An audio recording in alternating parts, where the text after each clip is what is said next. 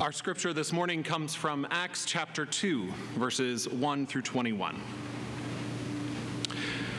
When the day of Pentecost had come, they were all together in one place. And suddenly, from heaven there came a sound like the rush of a violent wind, and it filled the entire house where they were sitting. Divided tongues as of fire appeared among them, and a tongue rested on each of them. All of them were filled with the Holy Spirit and began to speak in other languages as the Spirit enabled them. Now there were devout Jews from every nation under heaven living in Jerusalem. At this sound, the crowd gathered and was bewildered because each one heard them speaking in the native language of each. Amazed and astonished, they asked, "Are not all these who are speaking Galileans? And how is it that we hear, each of us, in our own native tongue? Parthians, Medes, Elamites, and residents of Mesopotamia, Judea and Cappadocia, Pontus and Asia, Phrygia and Pamphylia, Egypt and parts of Libya belonging to Cyrene, and visitors from Rome, both Jewish and proselytes, Cretans and Arabs. In our own languages, we hear them speaking about God's deeds of power." All were amazed and perplexed, saying to one another, "What does this mean?" But others sneered and said, "They are filled with new wine." But Peter, standing with the 11, raised his voice and addressed them. "Men of Judea and all who live in Jerusalem, let this be known to you, and listen to what I say. Indeed, these are not drunk, as you suppose, for it is only 9 o'clock in the morning. No, this is what was spoken through the prophet Joel. In the last days it will be, God declares, that I will pour out my Spirit upon all flesh. And your sons and daughters shall prophesy, and your old men shall see visions, and your young men shall see visions, and your old men shall dream dreams. Even upon my slaves, both men and women, in those days I will pour out my Spirit, and they shall prophesy. And I will show portents in heaven above, and signs on earth below, blood and fire, and smoky mist. The sun shall be turned to darkness, and the moon to blood, before the coming of the Lord's great and glorious day. Then everyone who calls on the name of the Lord shall be saved." This is the word of the Lord. Thanks be to God. There's a lot going on here today, so I'm going to try to keep it focused. I'm going to give you the 3 points to start the sermon, okay? So there are 3 points in this sermon. It's see, hear, and speak. So see. We need a little background on this situation here. We are in the book of Acts. The disciples of Christ are gathered in a room. But why are they gathered? Well, Pentecost is not actually a Christian holiday that was invented by the church. It's the first holiday that the church kind of hijacked, frankly. Pentecost is the holiday that happens, Penta meaning 50 days following the Passover. So this is the Feast of Weeks. This is a traditional Jewish holiday. This is why they were gathered for Pentecost. They were in one room celebrating likely the Feast of Weeks. During this feast, traditionally, they celebrated, so if Passover was the deliverance of God's people out of Egypt, 50 days later, they would have been at the Mount Sinai. They would have been receiving the law of Moses from God.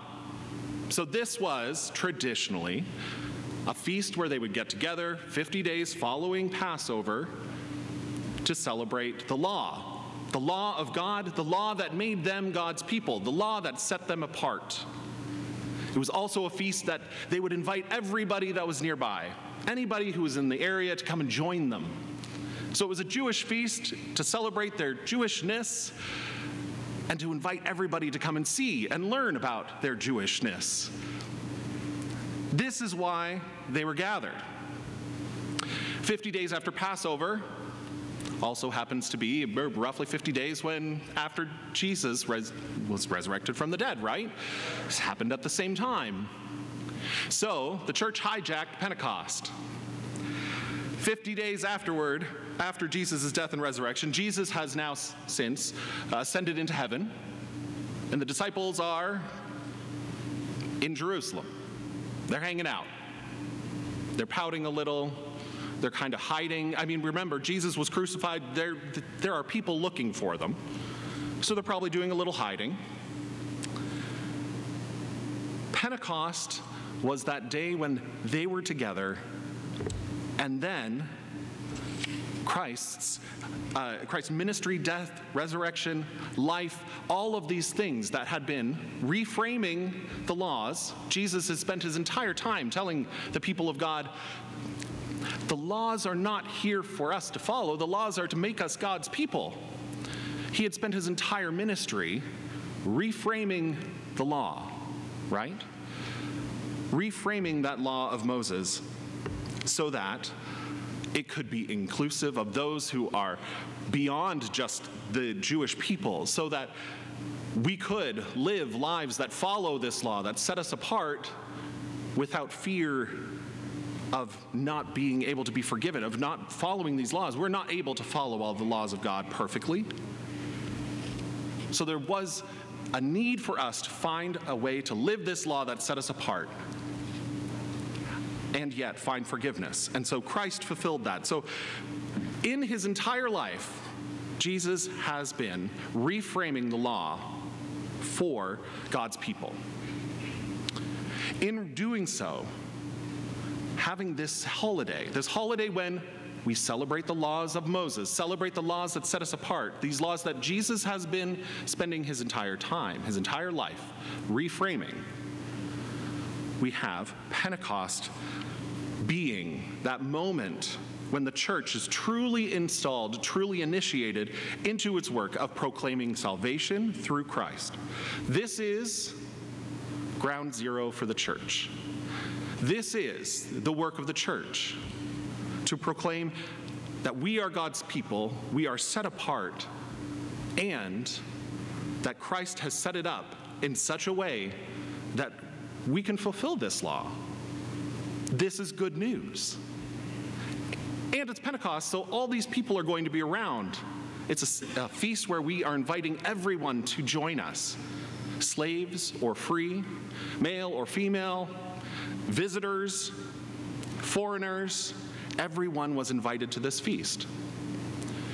This feast is reinterpreted. And so this is this opportunity, Pentecost, where we get to see the unity, the union. We see the unity of the church in Pentecost. Pentecost is that day when we celebrate the birth of the church, hence the balloons. It's the birthday of the church. It's ground zero for the church. It's where we all, regardless of what our faith tradition is, can trace back our roots to. We have unity in the church, and so that is what we see. We see unity. Second point, we listen. We listen to others. Pentecost is that day. We have many people in the city of Jerusalem for the Feast of Pentecost, the Feast of Weeks. So the city was already a city full of many people from many backgrounds, but it was even more full of people from all over the known world who had come, who had Jewish traditions, Jewish roots, and come back to celebrate. This was before the days of Google Translate. This was before the days of your translation dictionaries online, and it was before the days people carried around translation dictionaries. Did anybody own one of these things, a translation dictionary? English to, Brazil, right? And I studied French, and so I had one of these in my backpack for years. They're only helpful if you're in a community that speaks that standard language, right? There are many dialects in this world. There are many dialects in English. There are many dialects in the United States. If you talk to someone from the hollers of, West Kentucky, it's going to sound, and be a little bit of a different English hit than if you talk to someone from the Bronx, or if you talk to someone from Indianapolis. There's a different twang, if you will, to that voice, and there's words that are different. And we have the internet, we have television, we have all kinds of media that neutralize the experience or the understanding of English. In Jesus' day, they did not have that. Therefore, every village could have their own dialect. Every little town, every little community would have their own words that they would use. Sure, they were speaking similar languages, but they were very different dialects. So, if we apply this to our story here, to what we're reading in Acts chapter 1 and 2. So, if you look in chapter 1, we read that there were about 120 people. If everybody in the church was gathered, all of the disciples of Christ with the apostles, there were about 120 people. If all 120 people were there in that room at the beginning of Acts chapter 2, which it does say they were all gathered together, so we'll say 120. Then, once they went out into the streets proclaiming the good news in tongues, there would have been 120 voices, could have been 120 different languages being spoken. If you read down further in Acts chapter 2, it says that 3,000 people were added to their number that day. That's a lot of people. It is very likely that's a lot more people and languages and dialects than 120. So, what does this mean? Well, it means that in one sense, there's a miracle here in that they were speaking in tongues, absolutely. And there were a lot of very different languages that were run through. When I ran through that list of places that none of us could really point out on a map, maybe a couple of them, there were a lot of different languages. But the miracle is, not only did people hear, not only were they speaking in tongues, but they also heard and listened to what was being said.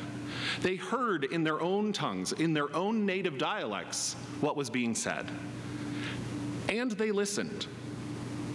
And that second part may actually be the bigger miracle if we think of our own context today. We might not be listening. How often do we listen? We hear, but how often do we listen? The Pentecost miracle is that people heard and understood and listened.